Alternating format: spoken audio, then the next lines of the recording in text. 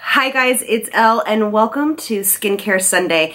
So today I wanted to chat with you guys about how to simplify your skincare routine. So if you want to know more about that, don't forget to hit the subscribe button, give me a thumbs up to let me know that you are liking Skincare Sunday, and let's do it. Alright you guys, so I get a lot of comments that are like, yes, we love your skincare routine videos, but can we have it a little more simplified? Or for someone that is a little bit more rushed, like what are the essential products that we need to give you the best basic skincare routine? Now I'm going to say this with a disclaimer.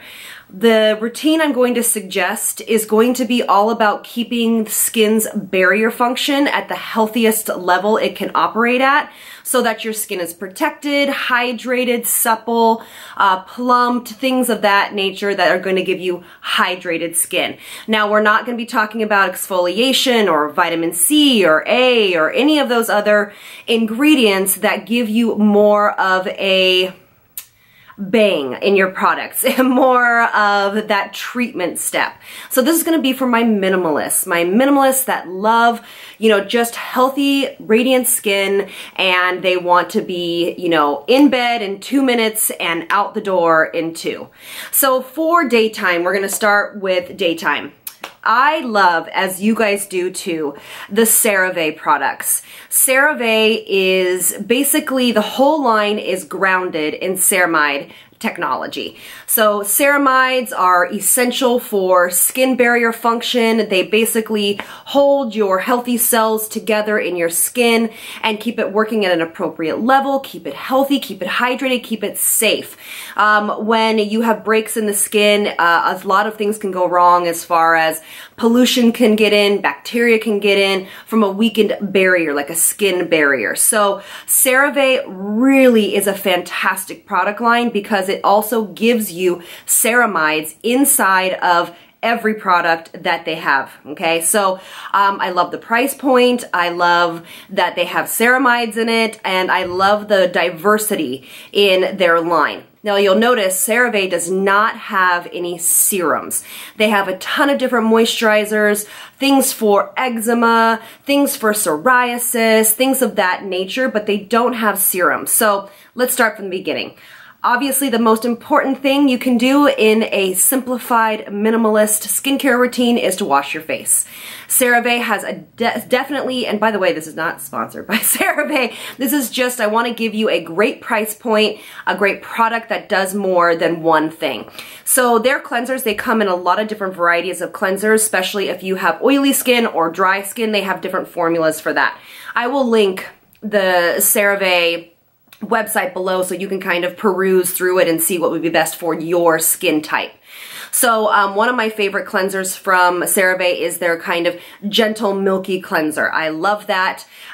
What you can do is you can wash your skin with that in the morning. It's going to give it hydration, ceramide technology, and you're good to go there. Your second step, I would absolutely recommend if you are more normal to dry and actually oily, to be honest with you, to add in a serum if possible. Something easy, something universal. So something like Ren's hyaluronic acid or Dr. Roebuck's Ultimate Hydrating Serum or Origin's, this is from Dr. Andrew Well for Origin's, the Mega Mushroom Skin Relief.